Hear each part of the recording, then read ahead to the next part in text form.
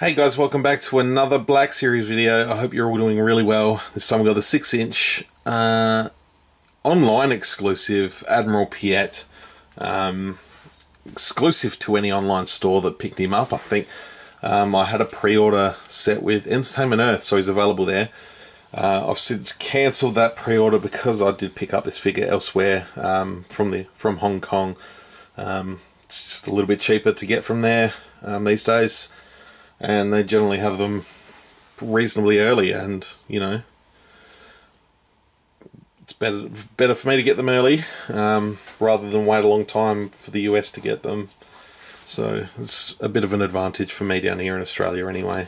At least I've found. May not be advantageous to others, but it is to me at this stage. So that's where I'm going to get my figures from for a while until, you know, something better comes along. Nevertheless, let's talk about this figure. Anyway, we'll have a look at the box. So we all know Admiral PIETT. It comes through from Empire Strikes Back into the Return of the Jedi. No number for this one, being an exclusive.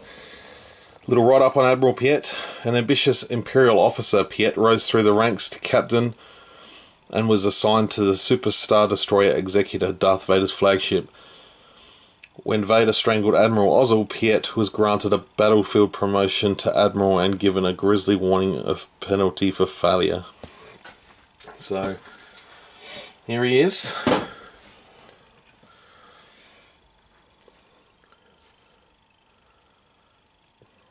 Another great Imperial character.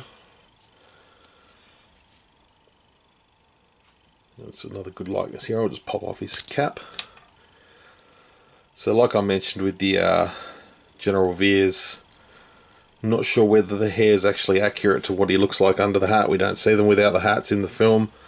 But obviously to fit the hat a little better, they've obviously given it a pretty simple haircut, which is fine. But again, there's sort of new digital tech they're using for the face paint apps.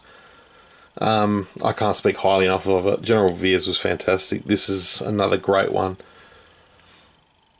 It looks a really good likeness, and yeah, like I've said a couple of times, one of the best decisions Hasbro's made. Now, in terms of the body, again, it's a slight retool from the other ones. I did notice from just filming General Veers that the actual chest area is different. This has got more buttons on the rank badge. Obviously, is a Admiral, and then he's got more code cylinders. So, trying to think whether Thrawn was any different or Tarkin, but I probably should have thought about that beforehand. But still, nice looking uniform. Sort of a nice deep grey. There's a slight hint of green in it, ever so slight. I think the Vintage Collection Tarkin that we got a few years ago went a little bit overboard on that green idea, and didn't really pay off. But this looks good. They've done a good job here. Again, pretty standard looking uniform, black shiny boots which look great. Silver belt. It's just an overall really tidy figure. Nice one to add to the ranks for the Imperial shelf. Nice to have some officers standing in front of some troopers. We've had plenty of troopers, but yeah, nice to have some officers and some of the faces behind the Empire in figure form. So I don't really have a lot in the 3 3/4 inch scale. I never got the Death Star briefing set, which I'd love to see in 6-inch. You know, your Laran, Tag, Modi. Also like to see Jared. There's some more. I can't remember. Ozzel, obviously, would be another good one. But yeah, another nice figure. Well done, Hasbro.